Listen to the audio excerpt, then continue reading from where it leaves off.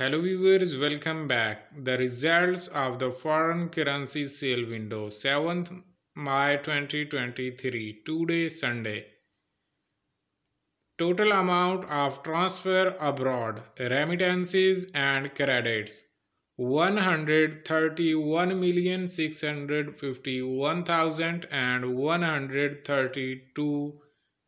The total amount of cash sale 48,500,000. Overall total sale 180,151,132. The price of selling amounts of documentary credits and international settlements for electronic cards is 1,305 Iraqi dinars per US dollar.